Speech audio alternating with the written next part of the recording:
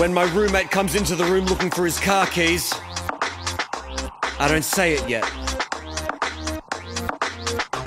And when he gets me off the couch to check underneath the couch cushions, I don't say it yet. No. And then when he says out loud, I wonder where my car keys are, I still don't say it.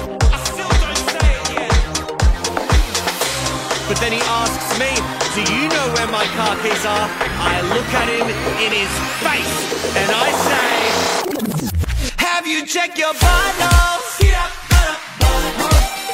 I have not seen your keys, but since you're asking me, you better check out that vital. Of course I'm not serious, I don't think it's up inside your big brown business. But a funny thing to say to someone who's lost their shit and is stressed out visibly. Where's my phone? Is it up your butthole? I lost my loan. Have you checked up your people? I'm losing my patience. Check your anus. Where is your class? Think it's stuck up your ass. I just lost my grandma. Oh my god, I'm so sorry. Are you capable of not saying she's up my asshole? Of course, my condolences. I'm not looking for a silly joke right now. Yeah.